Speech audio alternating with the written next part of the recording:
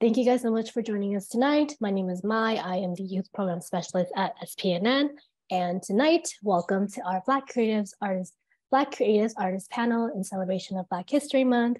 We have invited 3 really amazing local artists to come talk about their work and to have a conversation around artistry in the Twin Cities. And tonight, one of our youth program interns, Heaven, will be helping host. And I'm going to pass it over to them to introduce themselves and a little bit about the work that they do. You could tell us a little bit about yourselves and the work that you do. We can start off with Destiny. Let me unmute myself. Okay. Hi, my name is Destiny Roberts, and I'm a recording artist, musician. I rap, I produce, and I also am a filmmaker, photographer, and a owner of a clothing line. Yeah, is that pretty much what I should say for the introduction? I go by she, her pronouns, and I'm just an artist out here getting it.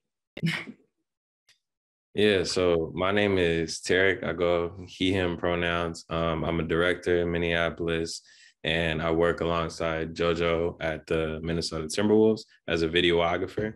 And outside of that, I also own a production company where we produce short films and different things like that called Late Bloomers. So it's me. Hello, my name is Justin Jojo Foriata is my last name.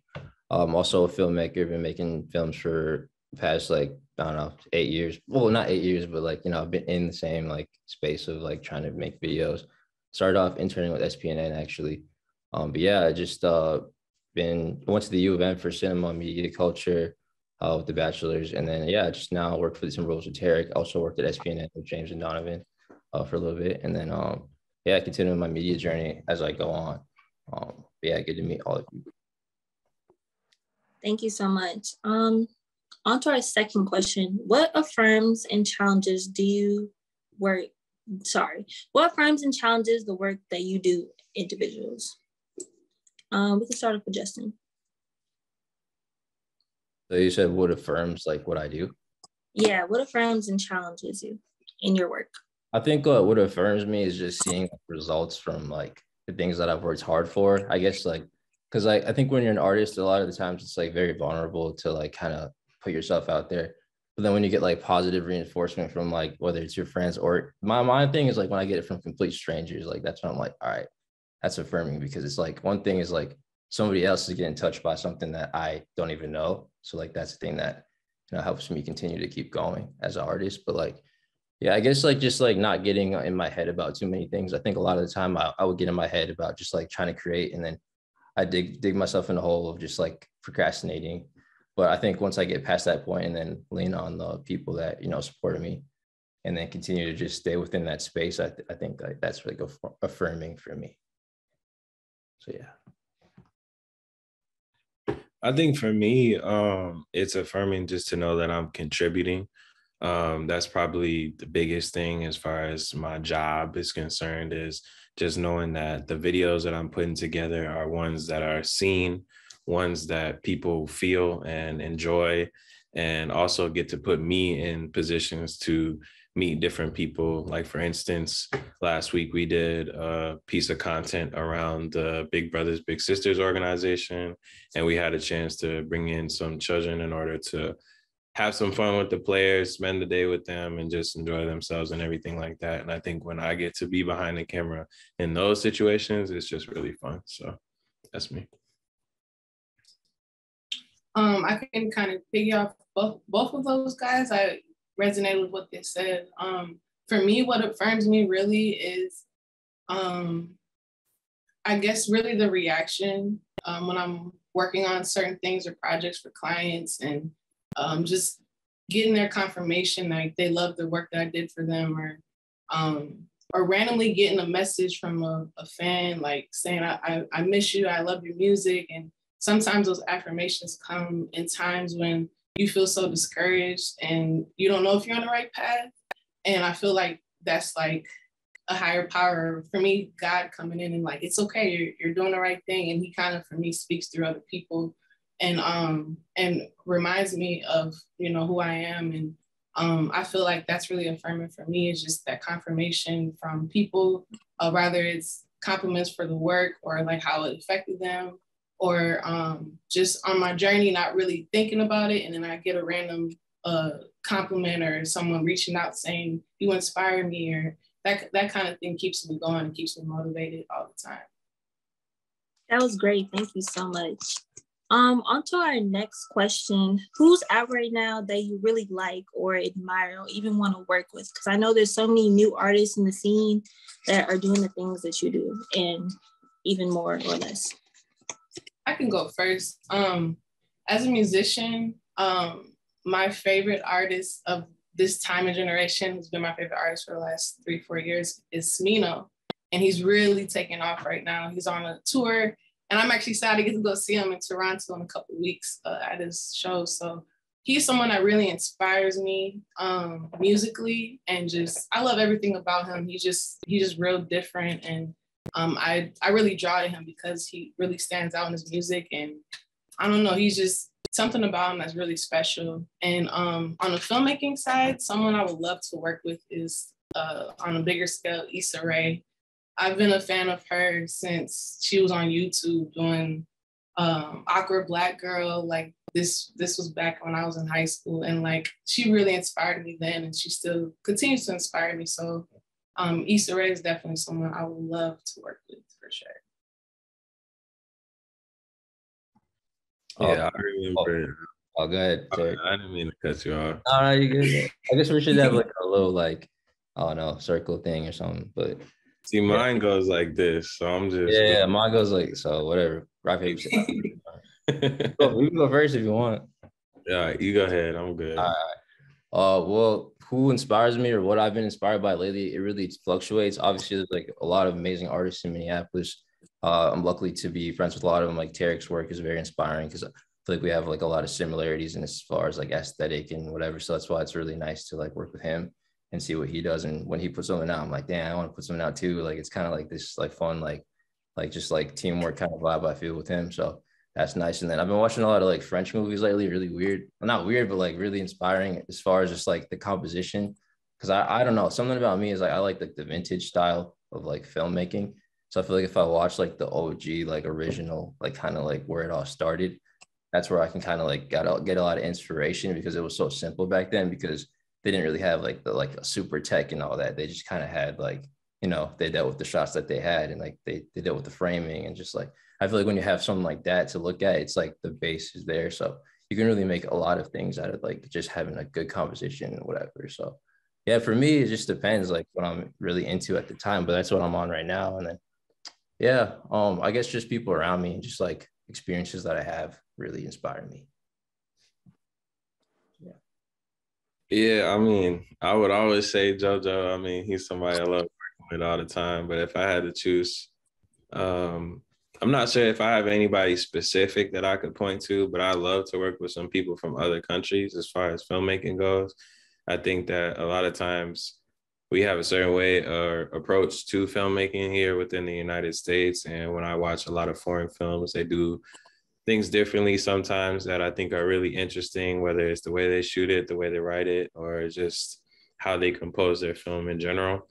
I don't know anybody as far as that goes specifically, but I would love to do that like at some point in my life if that was something I was doing as like a bucket list thing, and to be work with people from other countries, because I think that we could make something really special. That's amazing. I can't wait to check out some of those artists you guys named. On to my next question. I'm really excited for your answers, actually. What are some of the best experiences you've had in your artistic journey?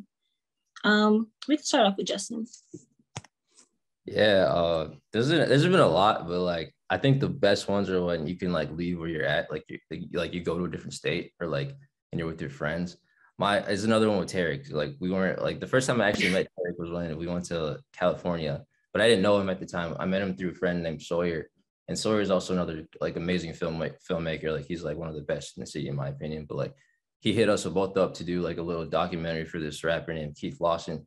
But like we didn't really make like a huge video out of it. But the thing that I loved the most was just like being there and like experiencing like all like the funny antics and just like being in a new city and just like seeing all these new visuals. We ended up just like creating stuff on our own. But like I think the thing that I like about me getting into the creative scene is just like being able to get experiences like that, just like getting put into a different state or like travel for it is like the most like crazy thing. And another thing I got to do was go to Arizona for a shoot, and like I'd never been to Arizona, so it's just like things like that, just like seeing different cities and meeting new people.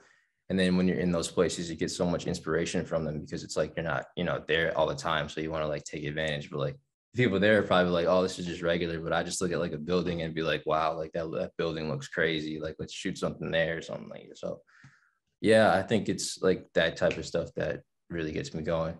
And forgive me if I forget the question as I talk, because like I feel like I go on riffs and then I'm like, I forgot. No, it's perfectly fine. It's okay. Yeah, hit on the question.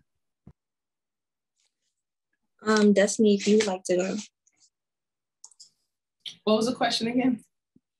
The question was, what are some of the best experiences you had in your artistic journey?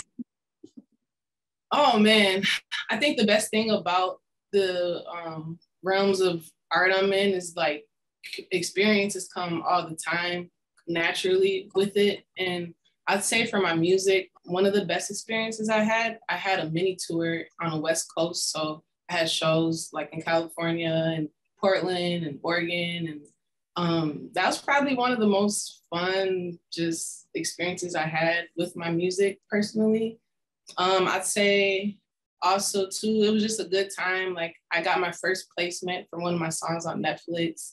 And then I went on tour like a few months later. So it was just like amazing time. And just knowing like with music, like anything can kind of happen overnight. And like those experiences can become more often. So that's something I really look forward to, stuff like that. And I'd say with filmmaking, some of the best experiences I've had have been experiences that I never thought I would be in. Like just, you know, like clients coming to me like, hey, can you shoot this or come to this event and do that? I'm like, sure. So the last thing that I actually shot that was a bigger project is a documentary I'm working on for a professional boxer here. And so with that, I actually got to go to my first professional boxing match. And it was just the coolest experience. I never thought like through film I would be, you know, doing something like that. And that actually made me realize how much I really do love shooting like sports and stuff like that. So that actually opened up another kind of can of worms for me to tap into. And I know I forgot to screen share, but at the end, if we can screen share, I definitely would love to show you guys some of the pieces of the documentary I'm working on. But experiences have been definitely a blessing to have and experience through just music and film alone. But yeah, I say so far my favorite experience has been like going on that mini tour and just creating new like experiences and new fans out the state, and it was really dope. So I hope to do that more often as well. That was great. Thank you for your answers. Actually, to cut into some of the questions and a little off track, but one of I can't exactly remember, but when you guys said you guys worked at SPNN as an intern, can you guys tell me a little bit about that? Because I myself am an intern as well. So I could definitely learn a thing or two, but yeah. If any, Destiny, you wanted to go or Justin? Yeah, I can go. I guess I was considered an intern. I always consider myself a youth participant, but I never was like, oh yeah, that is an intern pretty much. But I don't know if they still have the YIT program, youth, I can't remember what it stands for, but I interned for that. And through that experience, I got to kind of showcase my leadership with other youth. And I was really a kind of a key point of just help all around with their projects and ideals and, you know, helping organize things. And it was just an opportunity for me to really step up and show my leadership. And I really took advantage of that because I really enjoyed it. And through that experience, I realized like, I can't be a leader. Like I am a leader and I can be good at this. So I'd say like any advice for you, just don't be afraid to step into the role because, you know, they look up to you and, you know, like that's everything. And especially being a Black woman and representation is everything. So to see you in that role and to look up at you, like that's such a good place to be. And just remember, like, just step in, don't be afraid to step into that role because people are dependent on you Thank you so much. Yeah, and I'll say when I interned, it was a couple of years ago, but I'll try to remember like a lot of it. But I think the best thing I took from it, I did like this program called Making Media, Making Change at the beginning. And then that's what really got me into like storytelling and filmmaking, just being around a bunch of young people like my age and, you know, not really having experience, but it was a great way to like collaborate with people. And it built like that like consistency that I was craving in creativity, but it kind of gave it that overshadow of like, it's like people were there to help me. I was there to bounce ideas off of it. I think a lot of the times when you're starting to be like an artist or come up as an artist, it's alienating because you don't have other people to lean on. But I think that SPNN really provided the space and like opportunity to like have a moment to where if you are a young filmmaker, you have resources like cameras and leaders to like guide you through it. And I think it was a great experience for me to like get into that space and like learn from others and like continue to grow. And yeah, like just being a part of like the whole like, you know, I got to learn about the gear too, because like I remember I worked at like the little desk, you know, when you check out the cameras. I was a little nervous to do that because I was like, I don't know the tech too well, but I think like just going through like the motions of like, you know, making sure you know your stuff over and over again, it really built that like confidence to like guide somebody in the right spot or like what they need from you because you've done it so many times. So like I think if you want to get into like videography, SPNN is a great place to just be familiar with because they just have a lot of great opportunities for people all the time. So Yes. Yeah.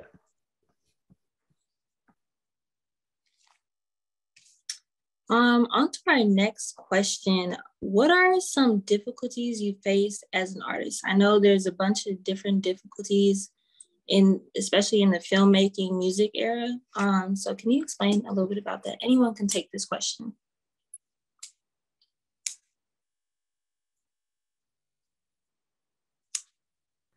I guess I'll take it.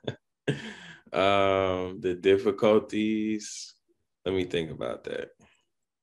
I'd say there's a lot of different things that could be really difficult throughout the whole process of filmmaking and everything like that. But I think one of the biggest things for me to try and overcome was figuring out how to work more with the team consistently. I think a lot of times when you first start doing videography, it's really easy to pick up a camera, record maybe a few of your friends and put something cool together. But once you want to start like scaling and making some bigger, more high quality stuff, you realize that, hey, I can't do everything at the same time. You know, like I can't be here and also be there. And I can't make sure that this is exactly how I want it to be and also be in a different place and doing the same thing too. So I think it took a long time for me to kind of drop a little bit of my ego and be willing to distribute some of the work and be like, all right, I trust you in order to take this portion of the job and then I'll do my part. And hopefully we can meet somewhere in the middle and make some really cool stuff. But I'd say like out of all the challenges over the past couple of years, that's probably like my biggest one.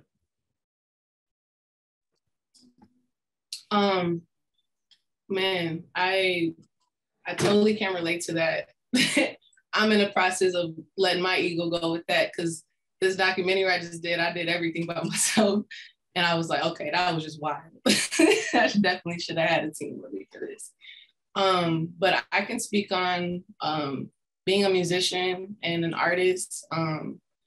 I'd say some of my biggest struggles have really been more than anything like financially and like finding those resources. It takes money to make money. It costs a lot of money when you have your own business. And like, you know, I don't come from a very privileged lineage of money. So everything I've done has been done from scratch and hard work and just hustling. And I'd say the biggest challenge definitely is probably just been financially and finding those resources that can support with that. And also, I know a lot of being like a woman rapper or woman artist, I'd say representation as well. Back when I was performing a lot, I should mention that I'm a mother. I have a 1-year-old daughter, so I have taken a little hiatus on my music, but I'm getting back into it now. But when I was performing, I was always probably more than likely the only like woman on the bill, and it'll be like me and a bunch of guys. And it was always like that. And I felt like there wasn't enough space you know, for women to really be represented in a way that we should, because honestly, like a lot of the women on the scene are way better than the men, bars wise. But I feel like that was something that could be worked on as a community, something that I realized was different. Like, oh wow, like I really am I am the only one on the bill right now, and I'm holding it down for all of us, you know, kind of thing. And also just resource of knowledge, because a lot of people are great with their gift, but they're not great behind the business aspect of it. And I feel like that holds a lot of people back, because they don't have that business mindset, because one, they probably don't know what that is or what that means. And I feel like that's a missing piece in a lot of people's, just their workflow of just figuring out is they got the art down, they got the craft down, but they don't have that business mindset. And I feel like that is something that a lot of people can use help with. I would love to, and I actually plan on doing courses and stuff soon once I figure out things a little bit more, but I feel like that's definitely a lane that people could be helped out with, is just the business side of things with their craft, because man, it can get very real very fast. Yeah, like both of what Destiny and Tariq said is like I agree with a lot of it. Because I think of the main challenge for me is like also just protecting like the energy that I have as a creator, because I feel like when you do create, people want to kind of use the resources of your mind. And I think a lot of the time, the reason I started creating is because I did it because it was passion, like for me, like for fun. And like some of the best things I've created have been out of just like straight up passion. So then when people ask you to do something and they want the exact outcome of what you just made, it's hard to just kind of like, you know, especially if it's not something you're inspired by, to like bring that out of you again. So I think that's a huge challenge for me that I'm trying to been work through like over the past couple of years, just like kind of like swallowing my ego in a sense of like, sometimes I just need to do this because I need money. But fortunately now I have a job that pays like, you know, money, like, so I don't have to like rely on my freelancer or my creative work so now I can mainly lean into it as a passion thing. So I've been pretty like selective of who I choose to work with, in a sense of like, is this going to be fun? Is this going to be a great experience for me? And just like being able to like set boundaries within myself. And that was a really hard thing for me to do back in the day, because, you know, when you first start out, you want to take every opportunity because you're like, all right, this is cool. Like people are actually starting to like realize I'm good at this, so I can't say no.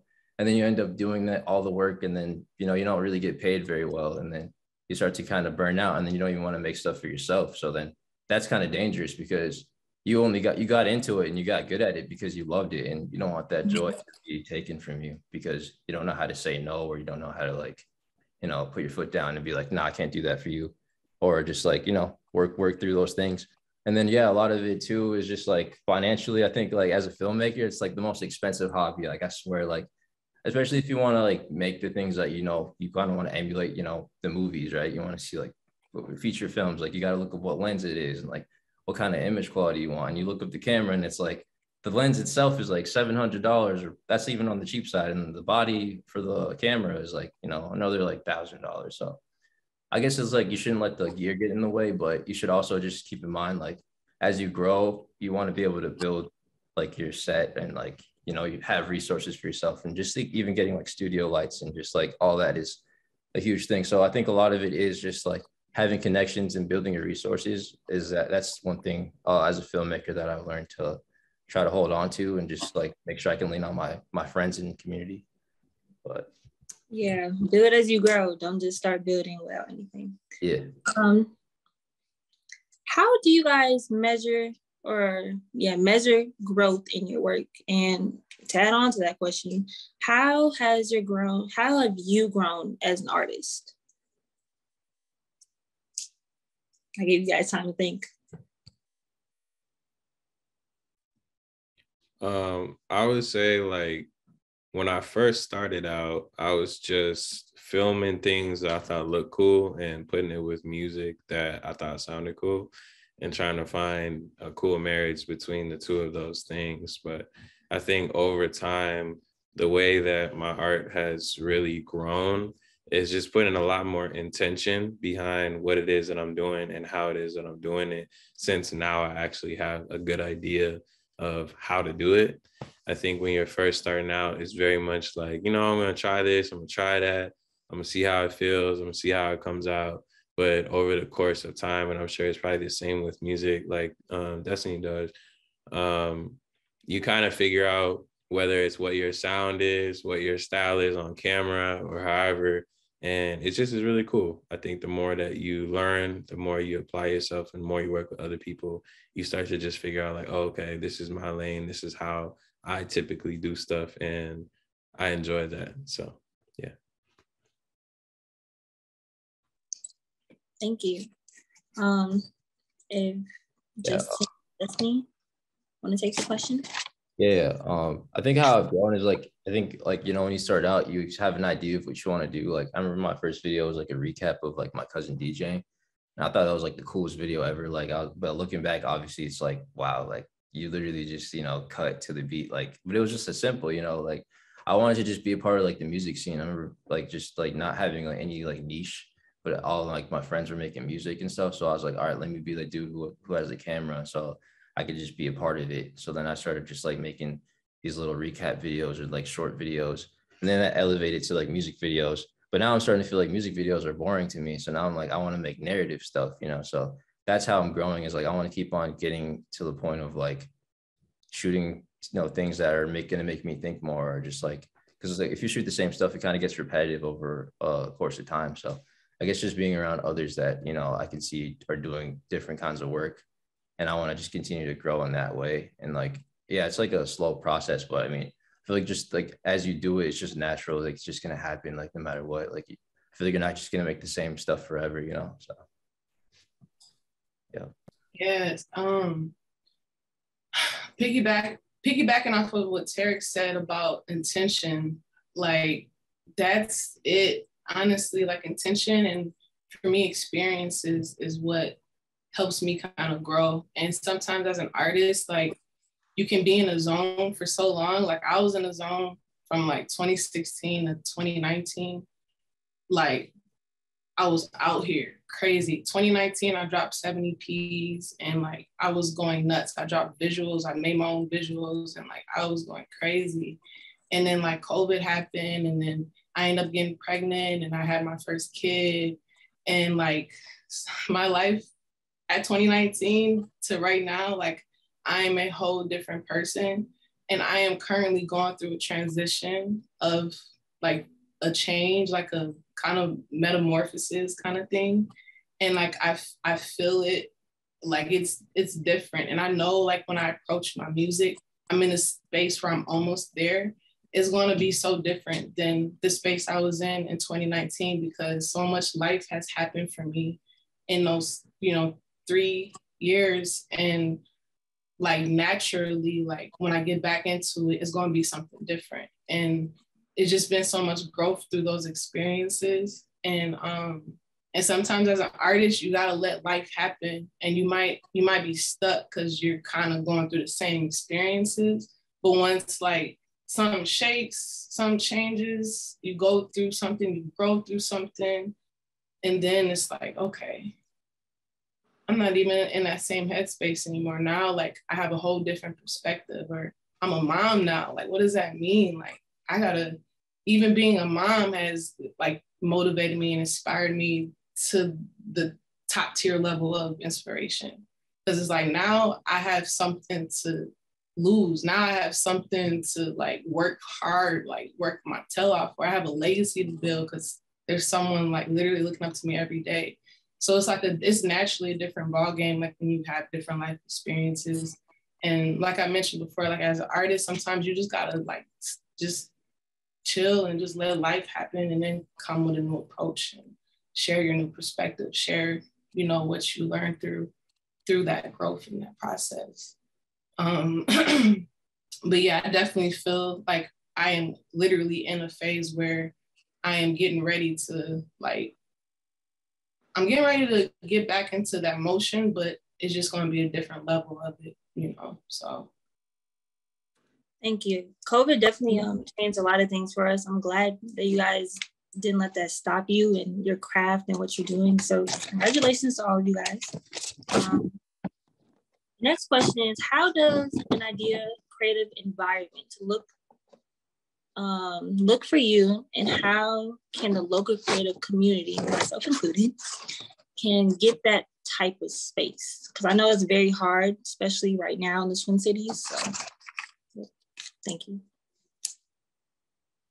Can you ask that one more time? How does the ideal creative environment look for you, and how can the local creative community get that type of space?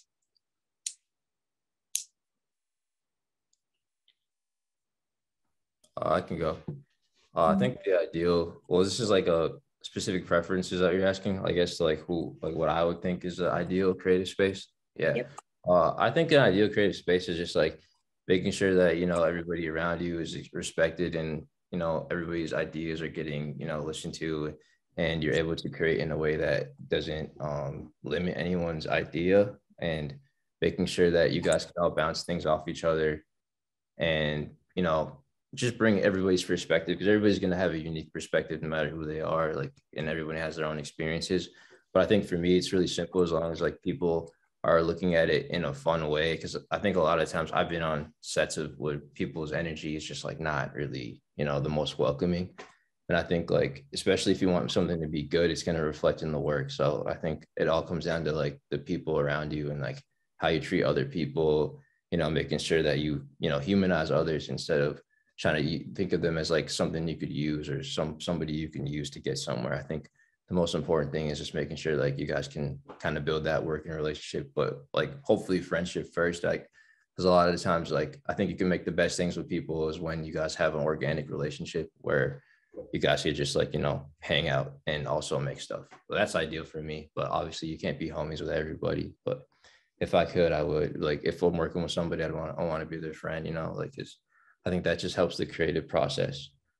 And then as far as community, I'm actually in like a collective called Banana Leaf. That's actually how I found out about this, because we're all just young BIPOC people trying to help each other out with like opportunities, as far as like, if there's like stuff like this, we send a link through. We have a studio in the Northeast right now that we can all just come and like kind of find a space to like create and bounce ideas off each other. We're currently working on a documentary about like Northeast artists.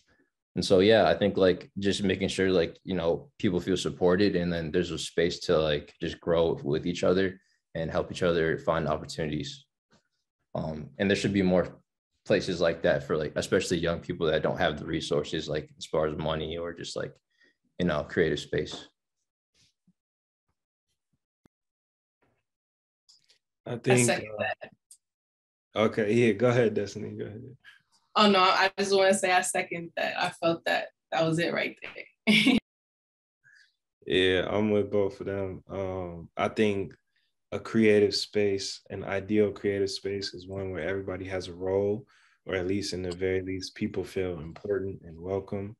I wouldn't want to be on a set or anywhere else where I feel like everyone else was more important than I was, or, it didn't matter whether or not I was there, or the work that I was doing didn't have an effect on the overall project. Because I think when people start to have mindsets like that, then people aren't working as hard and they're not having as much fun. So for me, outside of everything that Jojo already said, I would say that just, making sure that people know what they're supposed to be doing and feel like that is resonating with them, and like it's what they want to do, and that's how they want to contribute, so that everybody can feel like it's a team effort and not just Tariq's thing or JoJo's thing or Destiny's thing, but it's like all of our team. Thank you so much. Have a positive circle, right? What are some future projects that you guys are working on or want to work on, or some projects that you guys are working on?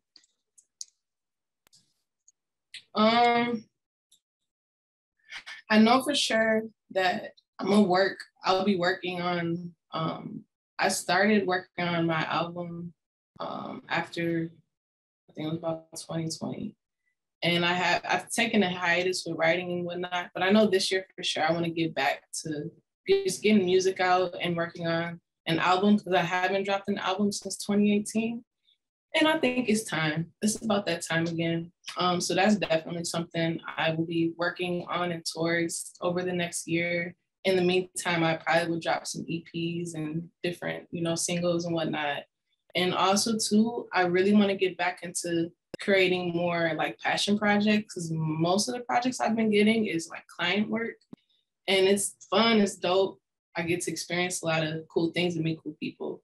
But I really do miss being creative, like kind of on my own will, and just creating projects and just really just taking it there with myself. And that's something I loved about SPNN and being a part of SPNN, was being able to create, what you want to create based on, what the episodes were about or whatever. I really missed that. Going back to the last question, I want like an adult version of Set It Up for like me now as an older person, and just being able to come into space and just get creative with people and have fun, have a good time, enjoy it, and share space with people that are like-minded creatives. But yeah, back to the question that you just asked. I just lost it. What was the question again? The question was, what are some future projects that you're working on or currently working on or want to, whatever? I got you. Yeah, so pretty much the album and then the EPs in the meantime. I'm gonna work on some personal projects for filmmaking and photography, and being more creative with that. And then I launched a new clothing line a few months ago. So in the springtime, I hope to drop the spring collection coming up pretty soon. Amazing. I'm so excited for that collection. Can't wait to see it. Justin, would you like to go? You look like you had something. Oh yeah, sure, I'll go. Yeah, so projects that I'm working on, I mentioned before, I've been working on for the past year this documentary with Banana Leaf Collective. It's called Passion Project, which is funny. But it's about like, yeah, it's about like just like the struggle of young artists. Like the word artist is kind of thrown around a lot, and I think people have a lot of struggle with identifying as an artist, or if you want to get in, there's different levels to being an artist. Like you can go into it for money, you can go into it for passion, and you can just go into it just because you're interested, but just getting like that experience from others in the Northeast, and then just like what they've gone through as far as exploitation and precarity in the community, and just like kind of like the art space in Northeast Minneapolis. And then another thing I'm doing right now, I just started a YouTube channel just because I wanted, like, I was craving just like that playfulness of filmmaking that I used to have, and I feel like I've lost it over the past 3 years just because I've been trying to do so much for other people's projects, which is fine. Like I get inspired by that too, but I think I'm trying to lean into just being like extremely selfish with my like creativity, because that's what really fills me up. Like even me like putting it out makes me feel good. It's weird. Like even if it gets like 5 views, I'm like, dang, that's mine. Like I did that. Like that's for me. Like, and so I think that gives me the energy to help other people, because if I'm feeling like I'm not doing that, then I'm like, I feel like I'm not doing enough for myself, and like I get drained. So I think just continuing to like put my YouTube channel like first and foremost, and then like everybody else second, like then I'm gonna like really feel like good about that. But like, yeah, and then just continuing to help like any like close friends that have like great ideas, and just like continue to like provide like resources or put my energy towards that. Just finished a project with 2 of my friends, like Mark and T-Buzz. It's called RA. It's like this Nigerian dance film that took us like a minute to kind of finish off, but it's getting a lot of good positive reactions from others. We're going to do a screening for it on March 17th at Public Functionary. So like that's something that I'm really proud of, that ended up being a good project, that I've been working on. So yeah, just trying to like continue to do kind of bigger scale projects, like kind of like Tariq touched on, like just like getting a team of people to like just tackle an idea and like seeing it through, like kind of like in a really precise way, like make shot lists, we have a crew, everybody has their expertise in what they're doing, and we can all just continue to like have a big project and like and go for like a big picture rather than just like a kind of not really planned project. So I want to just like be more intentional with the work going forward. Amazing. Have to check out the YouTube. Yeah, I'll plug it up. I'll put it in here later. And then I guess for me, man, this is the most motivated I've been as far as an artist and probably ever. I think that videos, filmmaking, all this different stuff, when I first started it out, wasn't feeling it. I was coming from playing basketball, and it was just not something that I was super passionate about. I think it's partially just a mix of me not knowing what I was doing and also partially just the period of life that I was in. But now I feel like I kind of turned a new leaf and I'm super motivated. So I got a lot of stuff coming on the pipeline. I just put out a film that JoJo was actually in. So that was really cool. And I'll put it in the little chat thing over there at the end of the show and everything like that. But outside of that, you know, I got a studio that I just started. So I'm trying to get funding behind that and hopefully get people in positions to create. And I'm hoping that by the end of the winter time, I can have some stuff laid out so that we can really get to the summer and take full advantage of it and pretty much just shoot 24/7. So we'll see. Amazing. Thank you. Going on to our last question, and then we'll open it up to the guests for a Q&A. Where do you see yourself in like 5 to 10 years from now?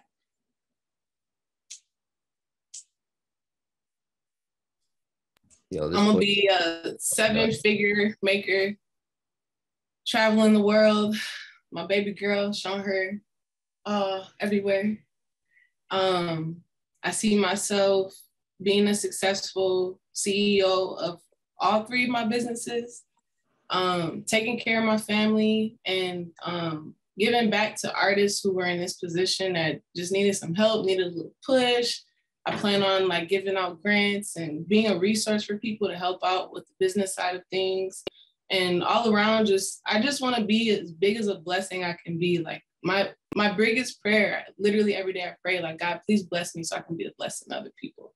So like my big thing is like, I want all these things, but really it's just to give back and like put people on and just provide my baby girl a life that's just beautiful to live. It's full of experiences and just traveling and doing what I love to do. I don't want to work a job. I want to just do what I love doing and just living my life to the highest capacity that I can.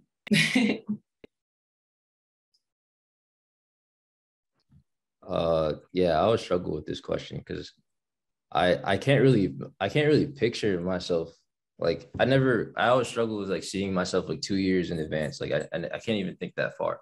So, but I think like what I would want to do is making sure I could just provide for my family. Like I just want to take care of my family like 100%. Like just be somebody like they can lean on as far as that. And then I don't want to lose like my passion for creativity, which I don't think I ever will. Like it's just something that's in me. Like I think you guys can attest to this, but you ever just feel like you always just have something in your mind. Like it's like you always have this lingering like feeling you want to make something and you can't really help it. It just is what it is. Like, and so luckily we've been able to like transmute it into actually putting stuff out. Cause I know there's like millions of people that have these ideas in their head, but they can't actually like put it out in a way, in a form of creativity or in a form of whatever it is. So I think that's like a blessing from God that I'm able to like at least like articulate myself in a sense of like creation. You know, I found filmmaking, like that's one thing I feel like it was an outlet, but I could have done anything. I could have, made music. I could have, I could still do all that. That's what I'm trying to say. Like, I don't want to put myself in a box. So whatever I feel is like inspiring to me, I want to pursue it and not be afraid. But yeah, the main thing in the next 5-7 years, I just want to financially support my family. That's my main goal. So whatever happens with that, whatever job I'm at, hopefully it's something that aligns with something that I feel passionate about, and continue to just keep my mind straight, I guess, and not really fall off. Yeah. I think for me, I'm pretty simple. I think in the next 5 years, I would love to be alive and well, not sick, not about to die, nothing crazy happening. I think if everything goes well and everything kind of is on the same trajectory as it is now, I'd love to be on my way to starting a family at some point. I think that's a beautiful thing that Destiny has her daughter and they're like able to share that together. That's really dope. And that's something that when I get there, that I also would love to do as well. But outside of that, I think just from a career standpoint, I think as long as I'm somewhere that's warm, I don't have to see snow no more, and we can still do this whole directing thing and still put some films together and make sure we get, you know, a taste of the Black community wherever it is that I'm at. I think that's good enough for me. So yeah. Thank you so much, you guys. Those were awesome answers. We can open it up to the public for questions. You can put them in chat or raise your hand, whatever works.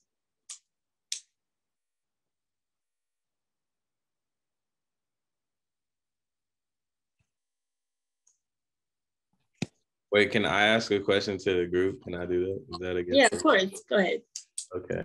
I want to ask the two of you guys, what is your favorite project that you've done within the last, let's say, year? I'll say that. Film, like film-wise?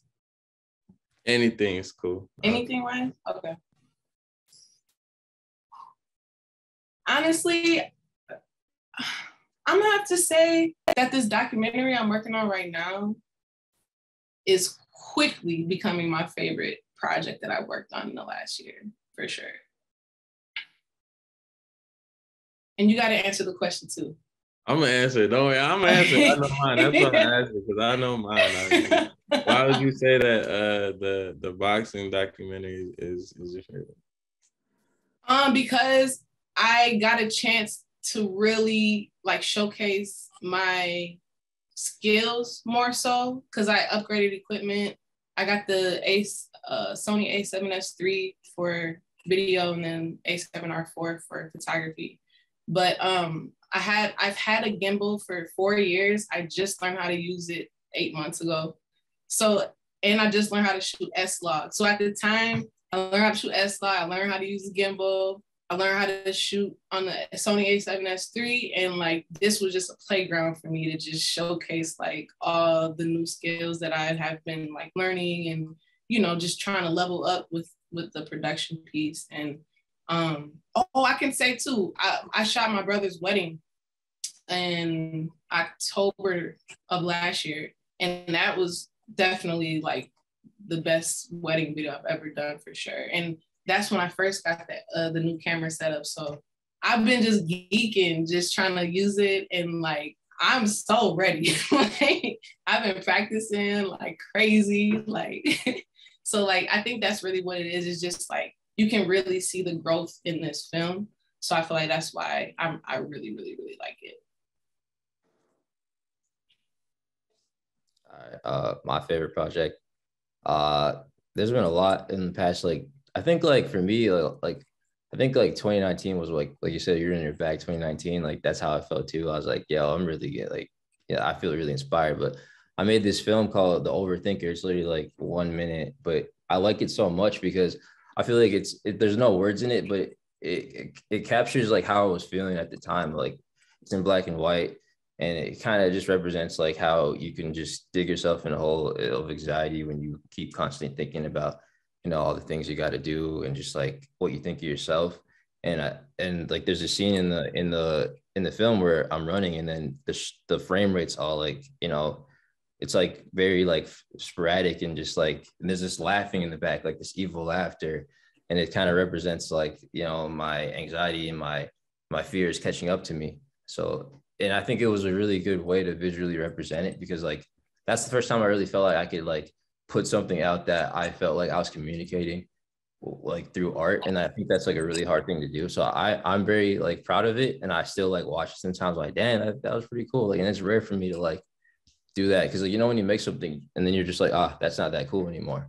And that's a lot of the time I feel, but I can still look back on that and feel like special, like it has a special place like for me. So I want to just keep making stuff like that like is for myself and like makes me feel like I'm communicating how I'm feeling and other people can kind of relate to it. But yeah.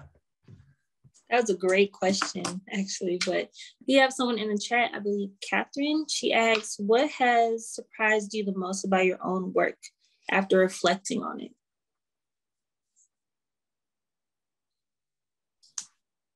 Y'all want me to go? Yeah. Okay. What has surprised me the most about my work after reflecting on it? I think I'm always surprised when it turns out good. I want it to turn out good, but anytime I do so much production or like pre-production or organization on the back end, a lot of times as a filmmaker and as a director, I'm sure both of you know that you don't always get everything that you want. I feel like most of the time you don't get most of what you want. And so it's a matter of over planning, but also not stressing out day of and knowing like, hey, we might have to cut this, we might not be able to get it. But anytime I go to a shoot and I feel like I shot everything that I wanted to shoot and everything that I shot looks good, and when I come home and look at it on the computer, everything kind of goes the same flow, I'm surprised. And I think that it's always a good feeling to know that, hey, you know, we took the time to put in the work and make everything look good. And now I can make something cool with it, you know?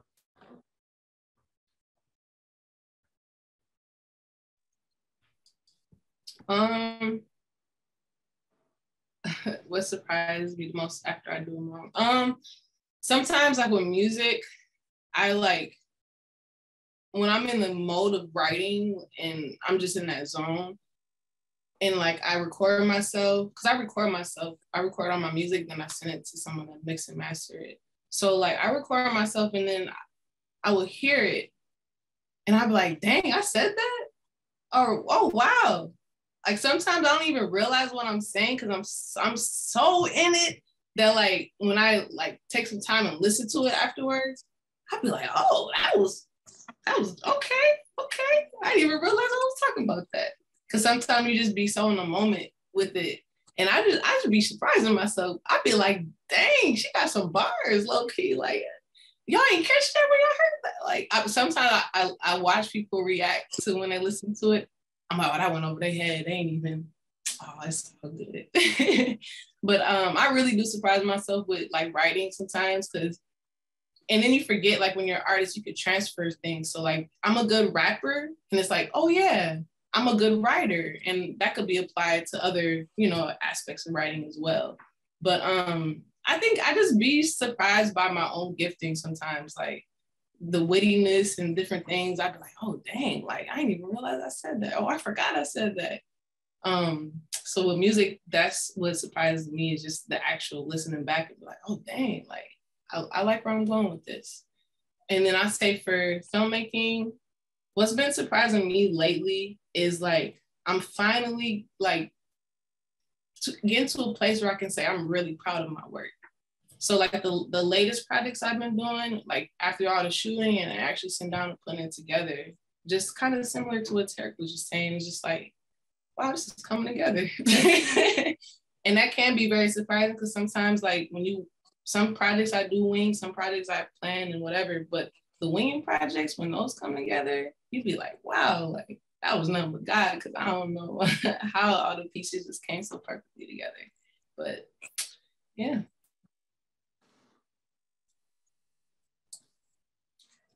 Looks like I got a question. Go ahead, yeah. So I think, hold on, let me read it again. Wanting to create outside music and other narrative, music videos into narratives. Can you go further into detail on what that looks like?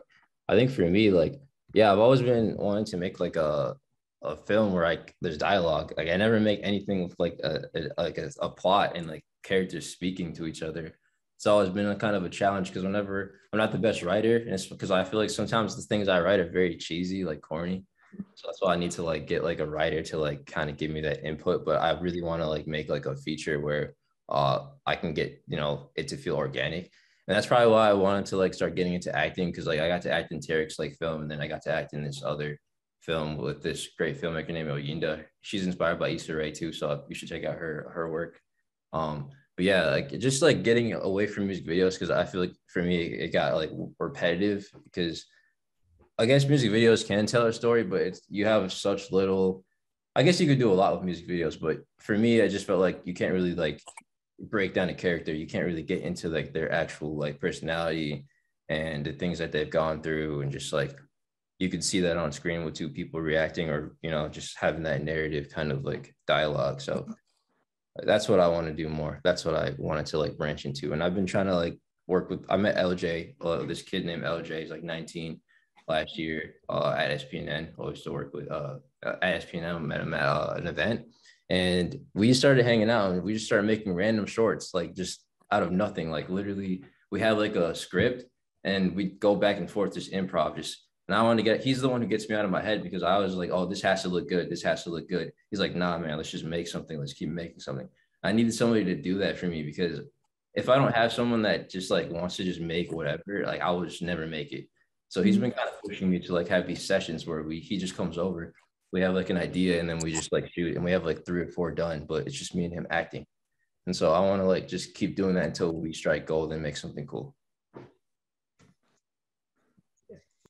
We also have a question in the chat. Name one way you plan to increase your representation.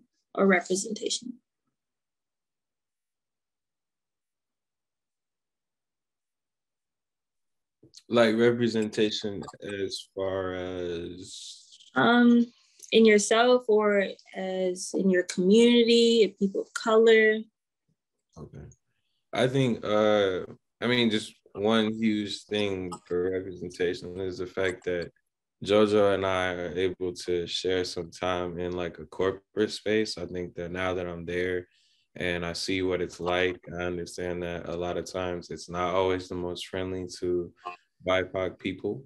And I think that the fact that I was able to get in there and kind of set that foundation and make those connections, and then be able to say, hey, JoJo, there's another thing that's opening up over here if you want to take a stab at it, and for him to be able to go through the process and kill it and actually get hired.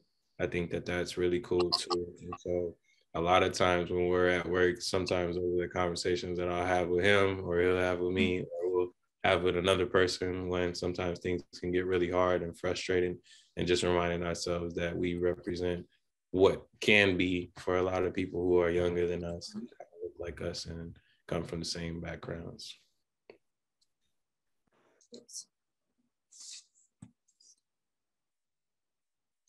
One more time, the question, just like I can't remember too well. The question was, name one way you plan to increase representation.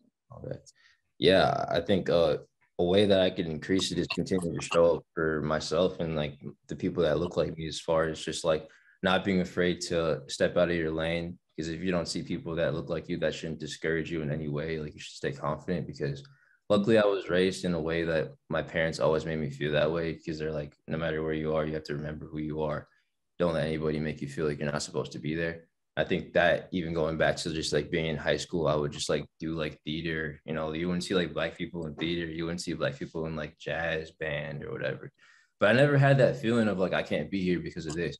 I was just like, I like it, so I'm going to do it. And I feel like based off of that energy, I'm taking that into my life. And it's just a reflection of like the kind of thing I want every Black person to feel like. They should never feel scared or intimidated by their environment. If anything, they should feel like they're bringing something to the table and a perspective that a lot of people probably don't have, you know. And the fact that they're able to be in those positions, it takes a lot of, you know, just like inner work, as far as not losing confidence in yourself. Because like Tariq said, you could be in a corporate space and then you're not that many people are young like you or Black. So like you might feel like you're not supposed to be there, right? So, and if you're going through that and you don't have people to lean on, it kind of gets to you a little bit. But if you stay grounded and make sure that you can tell yourself affirming things and you're there for a reason, then it makes things easier. And just making sure you lean on the people that build you up and don't feed into the energy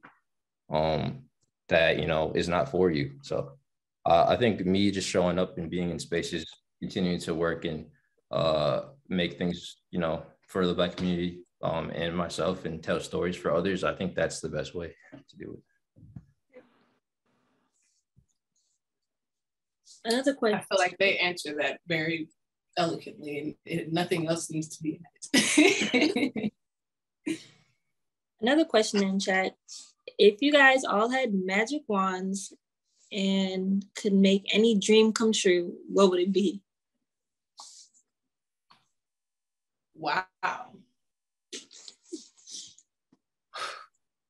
I probably would have placements on literally just, I could live off placements of my music. So I had a placement with Netflix for a show called Chambers.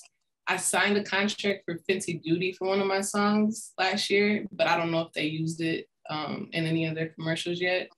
And so like, that is something I would love to get into, is just placement. So like, if I had a magic wand, I just would want all my music to be placed on different movies and ads and TV shows. And then for my clothing line would just be for it to be magic wand, everybody around the world is wearing my stuff and supporting and that kind of thing. And then my music, I just want to be heard worldwide and seen worldwide, pretty much. It's a hard one. I got so many options that I could choose.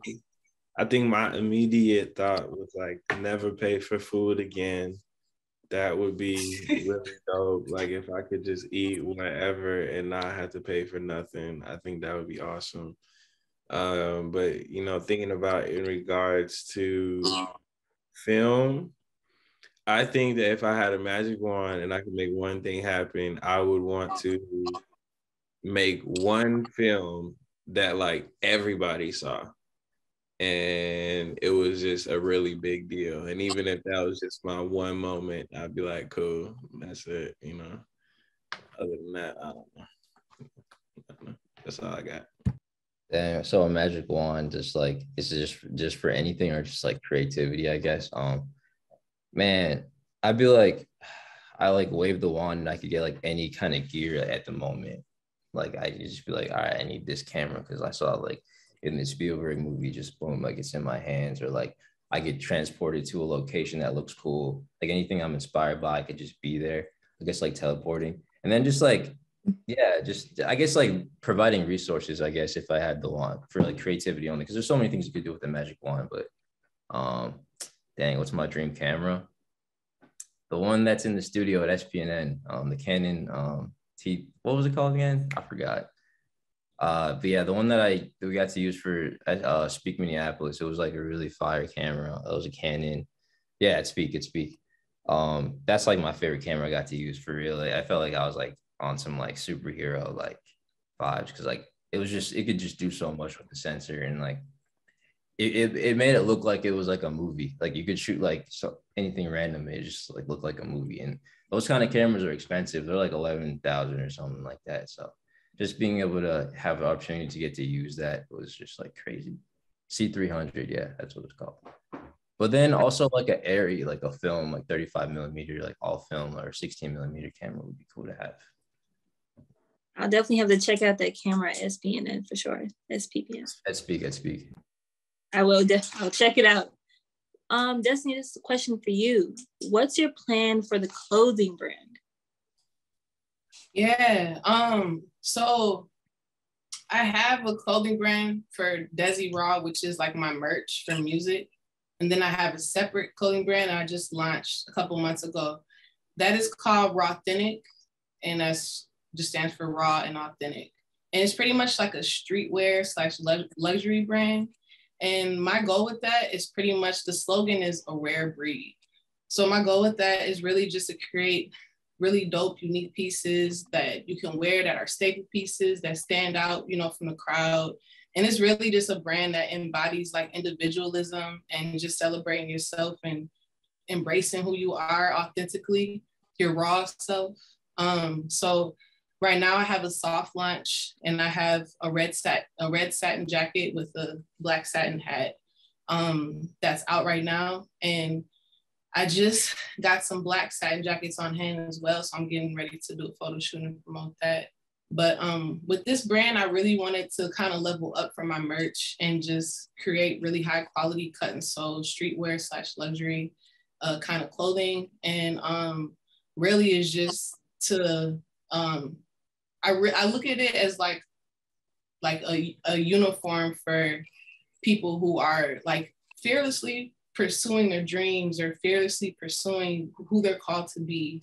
And so this brand is just embodying that like go-getter mentality and just authentically being yourself, not conforming to society, and standing out just by being yourself. You can be quiet and stand out. You don't have to be loud to stand out. So that's what this brand pretty much embodies. And this is what I am working on a spring collection for as well. Now my merch clothing line is kind of more so general. I have done things in the past where I highlighted like Black excellence, and I had last year I had like Black business owners sweaters and like different things that, you know, people could buy and support. And I love being Black. Like, I was very pro-Black in my approach with my merch originally, and I also promoted my music, so I used the merch as a way to kind of make the music into fashion. And I'm getting ready to drop some sweatsuits with the merch. And that's how I look at it, is like the merch, the Dezzy Raww line is like what you wear like during the day, and then the Raw Authentic is what you wear at the show kind of thing. But yeah, so that's kind of like the aesthetic behind each clothing line. And hopefully that answered the question. Yes, I can't wait to check that out. Thank you so much. Yeah, So a question in, as an artist juggling so many things, how do you take care of your mental health?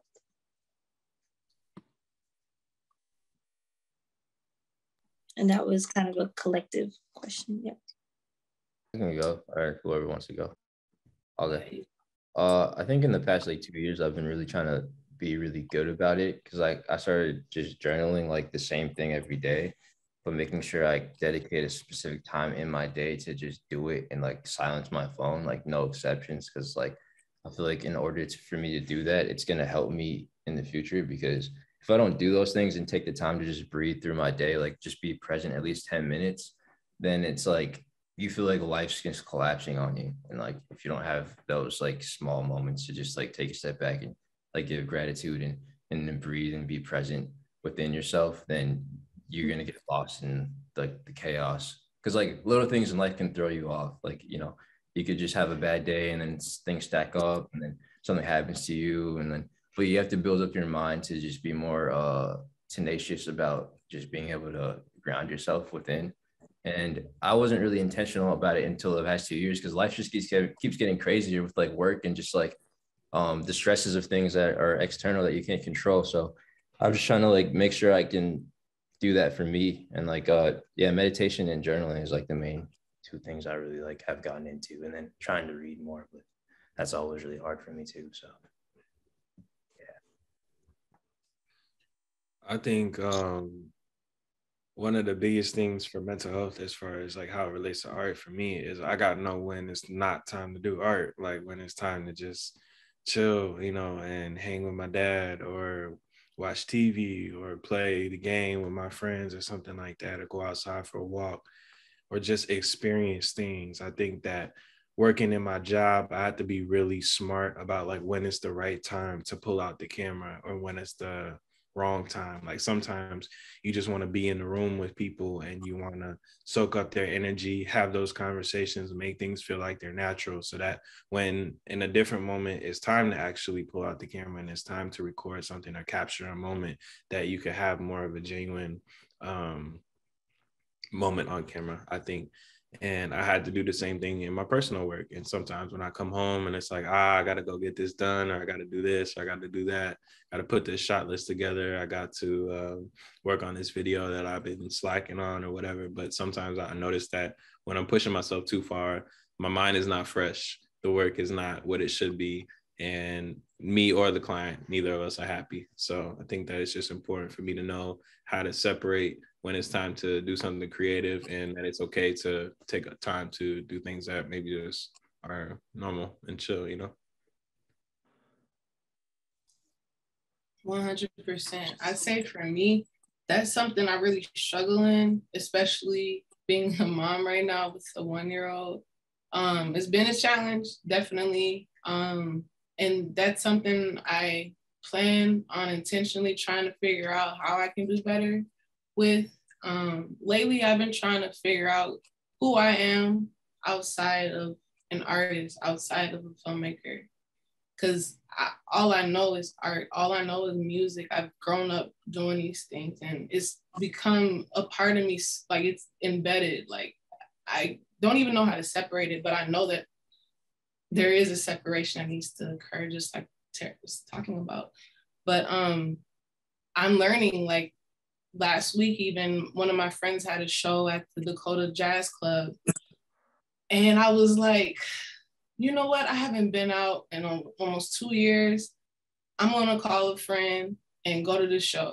And that was the first time in 2 years that I got out the house and actually did something that wasn't with my boyfriend / the father of my child, and just was a good time with a friend. And that felt really good that night. And I'm like, you know what? I can do this more often. So I think I'm discovering what those things mean to me. And I'm discovering what brings me joy outside of creating, because creating has brought me so much joy that I did nothing but do that for so long, up to, I pretty much was forced, guys. I got pregnant. Like, if I didn't get pregnant, like, I would still be out here running crazy. But like, I had to stop. I didn't have a choice. Like, it was nothing but like, God, like, no, stop. Like, you have to sit down, Des.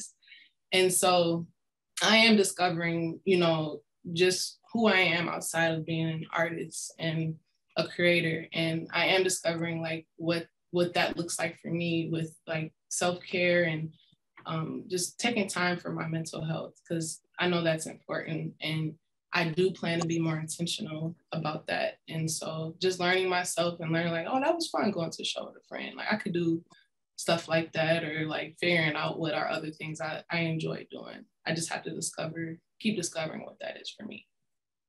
Yeah, mental health matters. It inflicts on your work and your attitude and the people around you. So it definitely does matter. One question we have in the chat is how in your stories addressing stereotypes of the Black community? So how are you in your stories addressing these stereotypes? Just I'll hand it on to you. Okay. Yeah, I think for me, like a lot of the time, like I think when people think of a Black filmmaker, they had to like make something that's traumatic or whatever, or like they got to talk about, slavery, or just like the things that we want to move past. I mean, obviously it's rooted in our history and we need to acknowledge, obviously, but I think there needs to be more space for someone to just make art. And then the fact that they are making art that's representing them as a Black person, and showing young people and other people that you don't need to live within your trauma. You can enjoy life and find joy in that as a Black filmmaker. And I think there needs to be more of a path for people to look at in that sense, which I think it is changing. Like there's a lot of the new generation, people like Issa Rae, or like, other people have been creating stories just to make stories like about like love and just like experiences, that people are going through just like within themselves, not necessarily like having to touch on a lot of trauma. But I think like that's like the biggest thing that I take away from that. But I always forget the question when I keep talking, man. That's crazy. Me too. Yeah. I was like, what? I'm like, oh man, am I on the right track still? Yeah. That's why I'm like, okay, people that do these interviews all the time are just like, they have skills, like, because now I'm realizing it's actually kind of tough, especially if like on the spot. Yeah. I can repeat the question. How in your stories addressing the stereotypes of the Black community? How are you in your stories addressing stereotypes? Yeah, I think just the stereotypes are just like not telling the same story that people expect. Like, you look at certain narratives of Black people, and they're always like the funny person, the loud person, the angry person, but they're never like looked at as the person first. You know what I mean? It's like, at least in the past couple of like decades and centuries of mainstream media, there's just an idea of what Black people are supposed to be like. And so what I was trying to touch on is just like, yes, create films and create art for Black people. Obviously, as a Black filmmaker, that's what you're just gonna do that, like, because you are looked at as a Black filmmaker no matter what.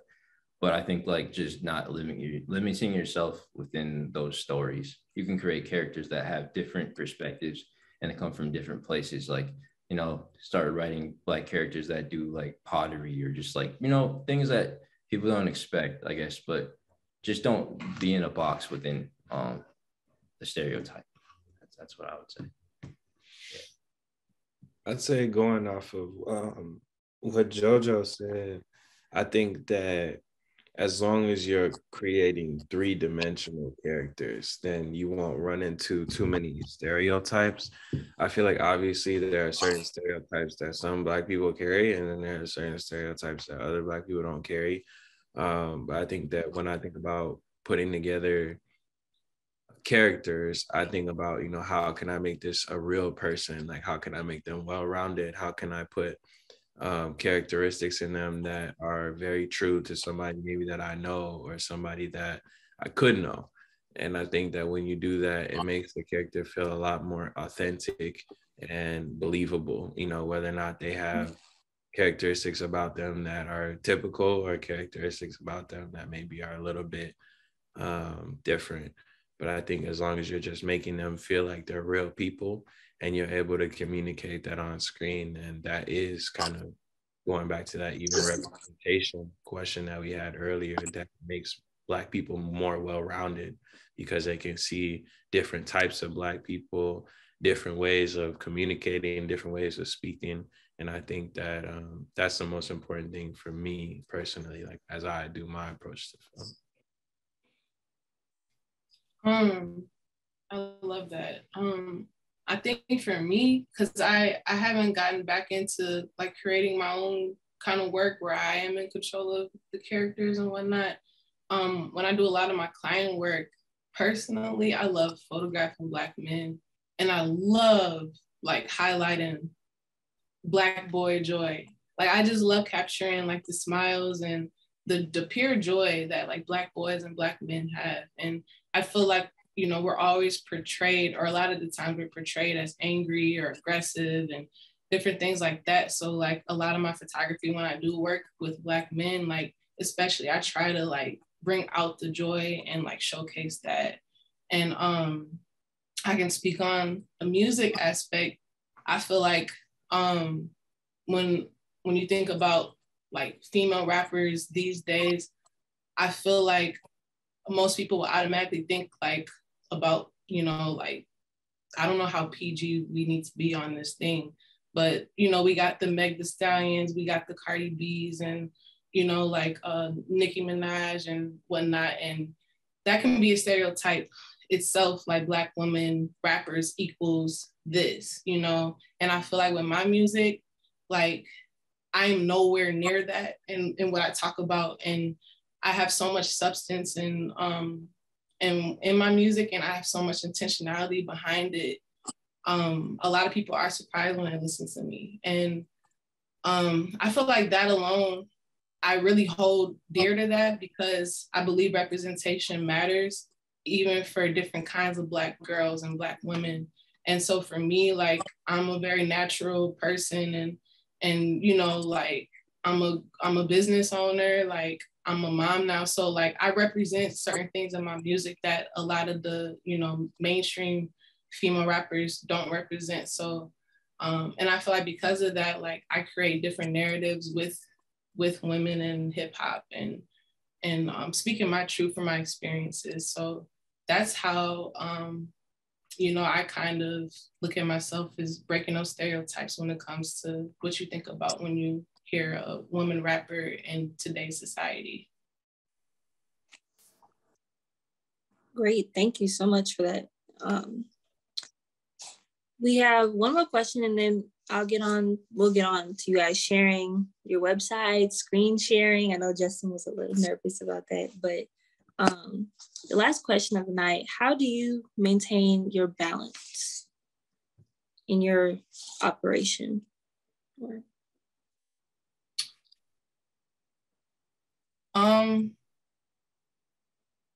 So I'm just reading through the whole thing. What was your biggest fear you had to conquer to break through to get to the place you are now? And what would you tell someone who has low self-esteem to help them move forward? So, like I mentioned before, in 2019, I was in my bag. 2020 came, my life changed. I actually went through postpartum depression after I had my daughter, and I was in a very dark place I've never been before in my life. And it was really hard to get out of that place. And as I started getting out of that place, by the grace of God, I then began to face myself. And I realized like, I'm scared. I have a fear to get back out there like I used to be. I had a fear of like rejection. I had a fear of what if people don't mess with me like how they did when I was popping, you know? Like I had a fear like I wouldn't be received well again. And I had a fear I just wouldn't even be at the same place or grow or be better. And a lot of that was just me overthinking and doubts coming in my head. And to me, like what got me out of that place was I had to really get tight with my faith in God and know like personally, I'm a very spiritual person. And that's what helped me out is that relationship that I had with God and realizing like I am a masterpiece. You know, I am who God says I am. And all these things that are coming in my head is nothing but the enemy trying to distract me and trying to take me away. Because when you have a big purpose, trust me, he gonna come extra hard for you because you can really make an impact. And so for me, honestly, it was nothing but like remembering my faith and I had to fight back. So when I had those negative thoughts, I would fight it by declaring out loud, like, no, I'm not gonna fail. Like I'm gonna win. Like, you know, I had to fight those thoughts until I got to a point where I finally knocked it out. I could stand up again. And so like I understand like that low self-esteem thing is real because I had that. I just came out of that recently, like in the last few months. And I came from not dealing with that to facing that to getting out of it and overcoming those thoughts and those fears. And just know that like whoever said this, like you're really dope. Like you are meant for this life. Like you have so much purpose. And like you have to remember that in times when like your brain wants to make you feel like you're inadequate or small. It's like, no, you're not. You're that deal for real. Like, remember that, like, there's only one of you. Like, that's the beauty of life. It's like, we all have an assignment and like, we just got to get to it because that's what we're meant to do. It's all a part of our destiny. It's normal to feel low self-esteem, but you just got to fight that with like declaring those positive things out loud and not allowing that to like just take you and swoop you and keep you, you know, for a long period of time.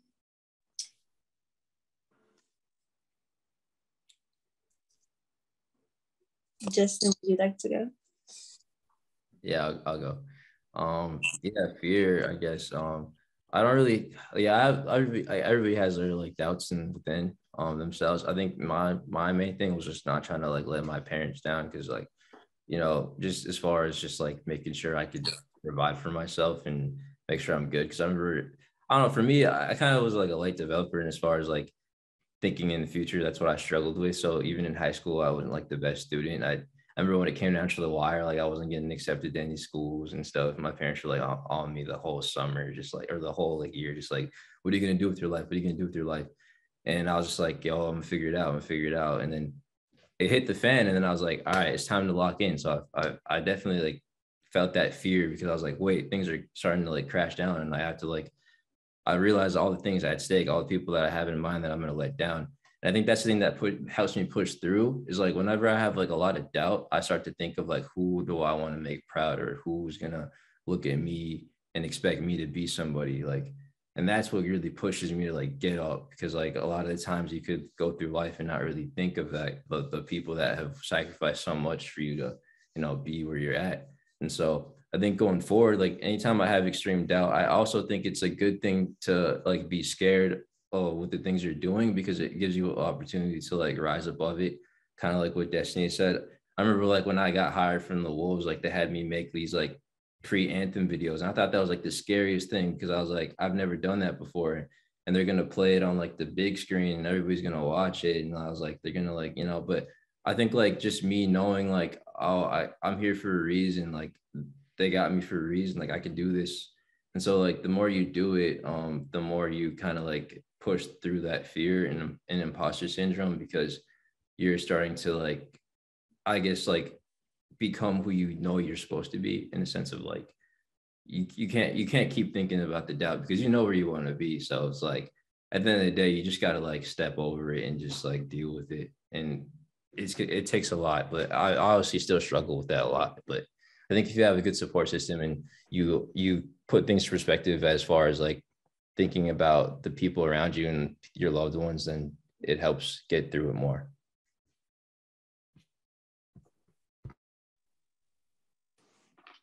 Yeah. And then for me, I would say, I think just fear, like, what is the biggest fear? I would say the biggest fear that I've had to conquer is one that is not conquered yet and will be conquered eventually. And I think that it's something that is more centered around acceptance rather than it's something that I'm scared about. And I think eventually I'll get there. And as far as advice or what I would tell someone who has low self-esteem is, I would say that as long as you're moving forward, you're good. You know what I mean? I think it's when you get stuck or when you feel like you're not moving at all, that's when things can get to a really scary place, going back to the mental health thing. So I think as long as you are moving forward and you're trying to just take one day at a time, take one step at a time, take one photo at a time, make one song at a time, then you're good. Thank you so much, you guys. Those are wonderful answers. I'm sure we learned a lot, all of us. I know I did. And I thank you guys for giving us your time to share your creativity and everything. But with that, I will pass it on to mine. All right. Thanks, Heaven. And thank you, Heaven, for being an amazing host. Thank you all for a wonderful conversation, and thank you to our guests who attended this panel. I think I've linked all of the stuff in the chat. If anybody needs something, please feel free to email me. I'll send over the links again. But other than that, I think we can wrap it up for tonight. Wonderful conversation. It's been really productive. Thank you, everybody. With that, we can just close out. All right. Have a good night, everyone. Thank you so much. See y'all later. To our artists,